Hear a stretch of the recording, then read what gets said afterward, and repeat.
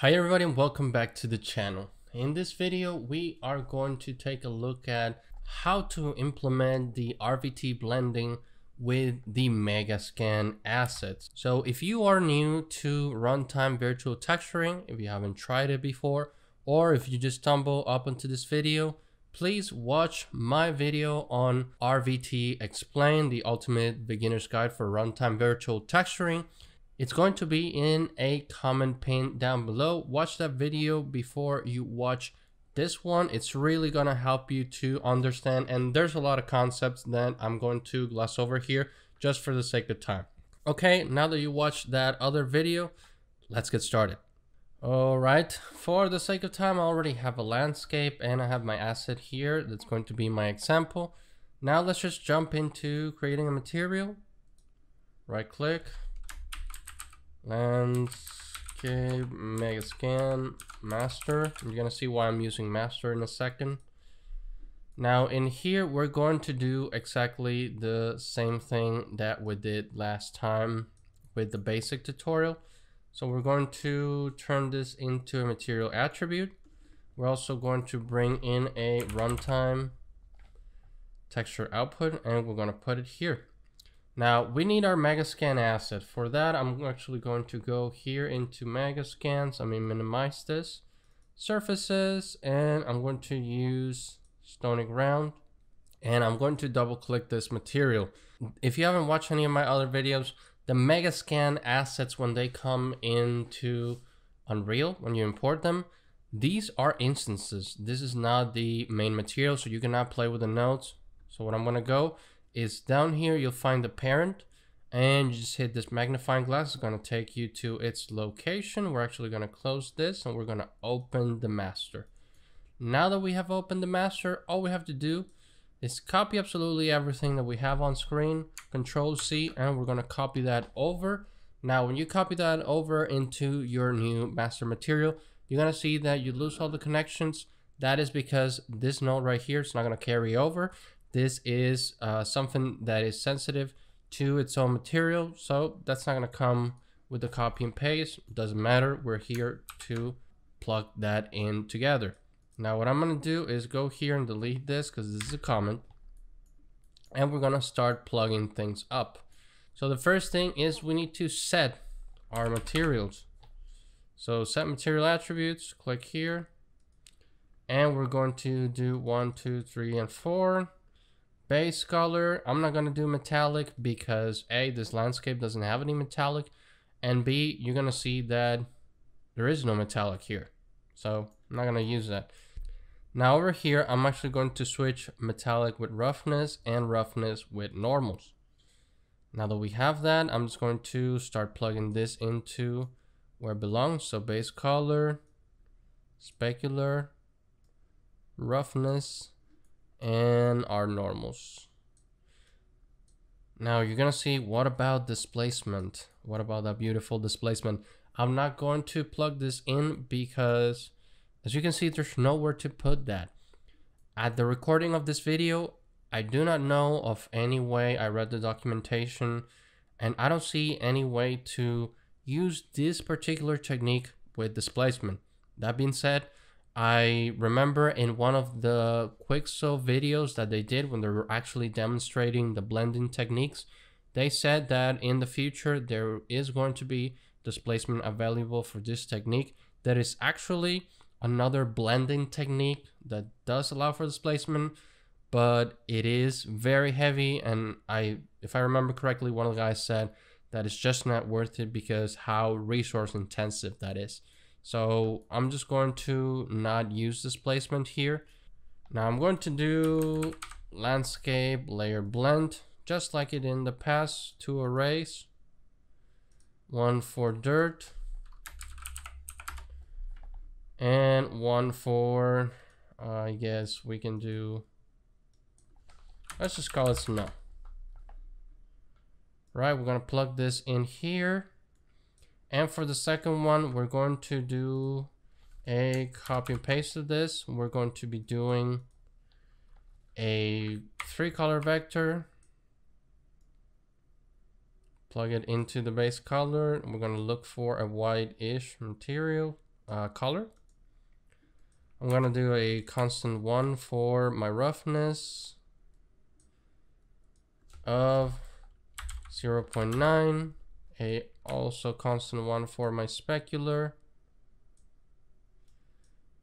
And for my normals, I just brought in a snowy normal that I had imported here from a Megascan snow material. So I'm just gonna plug that in here. Plug that in here as well. And from this, we're going to get materials. So right click, get material attributes. Click here. I'm going to do 1, 2, 3, 4 roughness and normals. Now we're gonna plug this here. We're gonna plug this one over here, and we're gonna start plugging all of these. So base color, roughness, specular, normal. So we got a world position node with a mask component where we're going to be masking the z-axis, which means the blue channel. And we're gonna throw this into world height. And just for the sake of it, I'm going to do an opacity mask of 1. All right, that is it for our master material. I'm going to apply this and we're going to be adding it to our landscape, but not yet. We need to create an instance. That's why we made this master. So right click, create an instance. And this is actually what we're going to be using with our landscape. But before we throw that in there, we need to change the texture. So as you can see, what we did is we used the Megascan setup. So it allows us to choose our textures here instead of going into all that node configuration, and we can just do as many instances as we need. We're going to do the same with our asset. This is just a really easy way to add your textures into your materials without having to do that process all over again. So I'm just going to turn these on. I'm also going to turn on tiling because we're going to use that. And I'm just going to start adding the textures for this. Let me just reduce this a little bit. And we're going to do albedo over here, normal maps over here, and roughness over here. Excellent. We save this. And we're going to throw it into the landscape. But before we do anything with the landscape, remember the landscape has to have a virtual texture over here. So we're going to hit plus. And we're going to throw in this asset that we have right here. This is going to be my color. Before we actually add this, let me just bring the runtime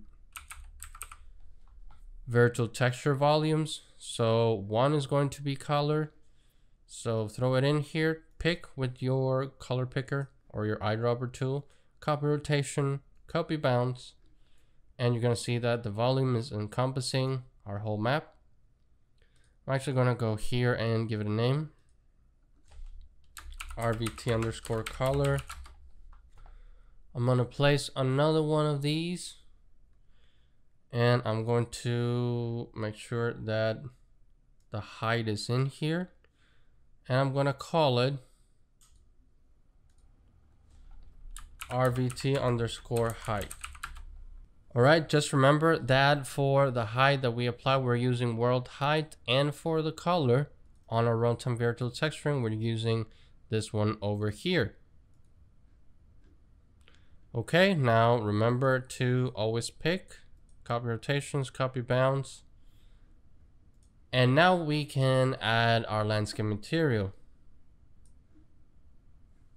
Okay, you're gonna see how this turns black.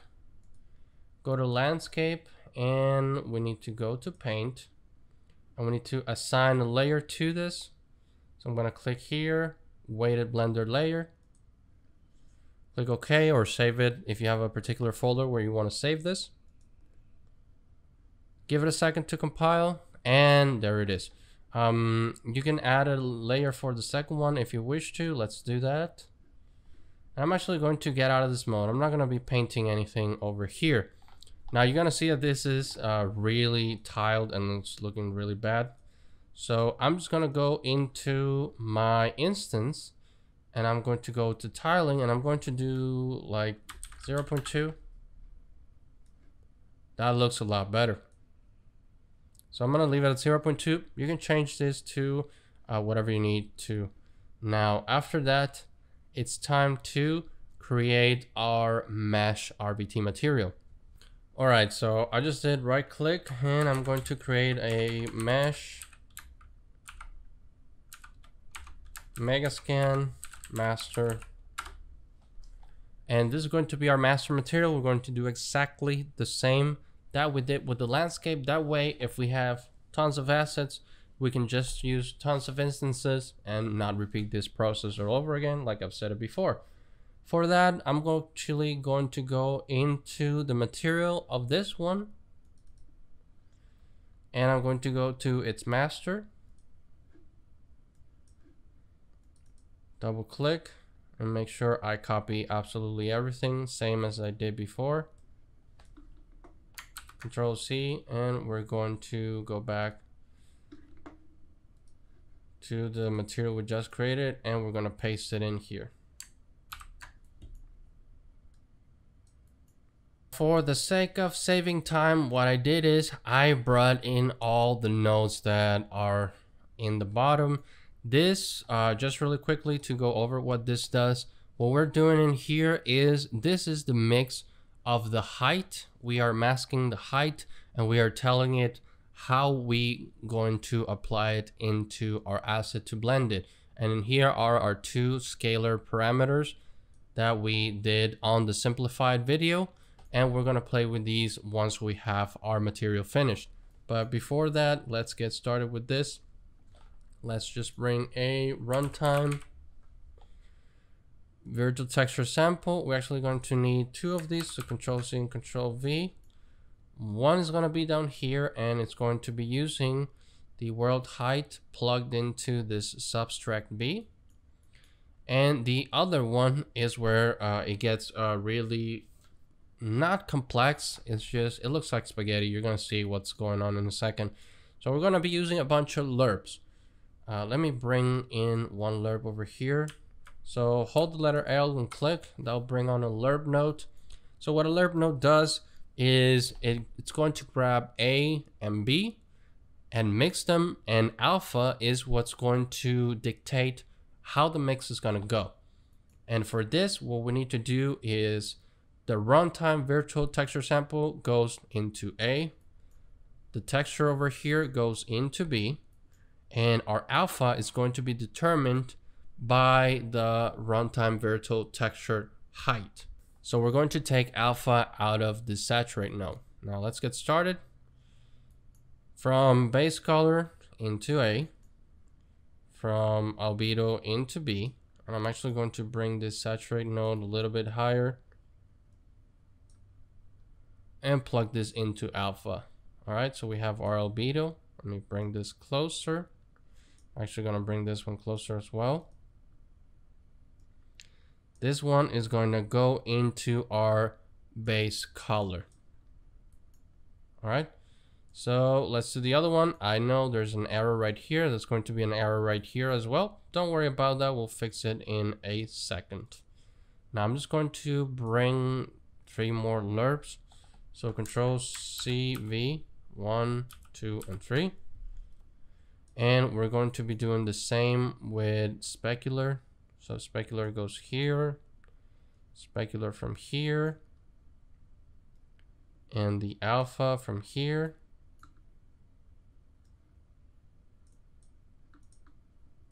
I'm gonna plug that in here as well.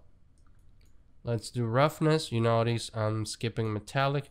If you have an asset that has metallic, what I would do is just plug it in here. So let's just do that. We're gonna do a plug-in metallic here. This particular asset doesn't have metallic, but this way your metallic will come through. So just plug it in directly.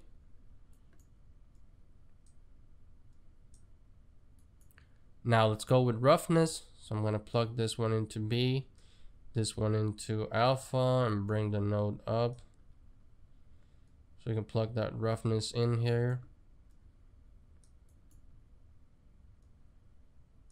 There you go. And all that's left to do is the normal map. So we got our normal map here, here, and right around here.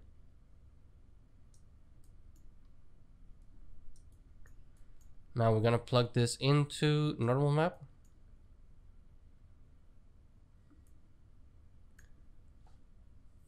And all we have to do is fix these errors that we're having.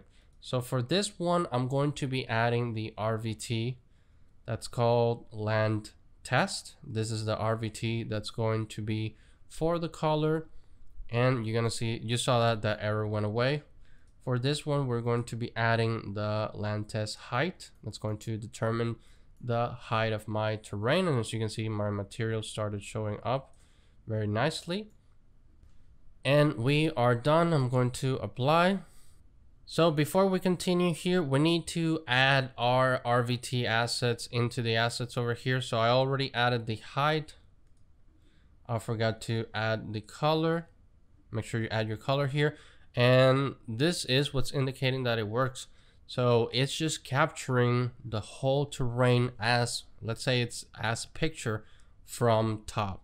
So that is what's going to project into the asset, and it's what's going to allow us to do the blending. The next thing we need to do is right click here, create an instance, and this instance we are going to do the same thing that we did with our landscape. Going to turn on all of these, and we're going to do the same. We're just going to add the albedo, the normal, and the roughness. All right, we don't need to mess with the tiling because this one has its own UVs, but we might mess with the tint. So we may have to change that a little bit. Okay, so we save that material instance, and now it's the moment of truth. We are going to throw this in here. As you can see, nothing happened. Nothing happened because we have not set up our scalar parameters. I know that was a little bit anticlimactic, but that was the purpose of doing it, is just to show you that until you mess with these parameters, you're not going to get anything out of this technique. So we're just going to start changing values and see what happens. So let me increase the height all the way. Okay, let's leave it up to here. I think that's fine. And it's really sharp, so the blending is what's going to give us that fall off, so it's not a complete seam. I'm just going to increase that to around there. I think there is fine. So let me just diminish this a little bit. Okay, now what I need to do, and what I want to do, is actually change the tint of this material. I'm going to do 0.8, and we're going to change the tint to something that's a little bit more like what's underneath. I think that's a little bit better. Click OK. And we have our blended material. So if we actually bring it further down, you can see that our asset looks like it's coming out of the ground. So if I were to select the asset and add its old material, you're going to see that's a very clear seam around here. This is the same asset that I was using in the intro of the previous video. And if you throw it in here, you're going to see that it blends right in. It looks like it's part of this terrain. Alright, that is it for this video, how to use the RVT blending with the Megascan assets.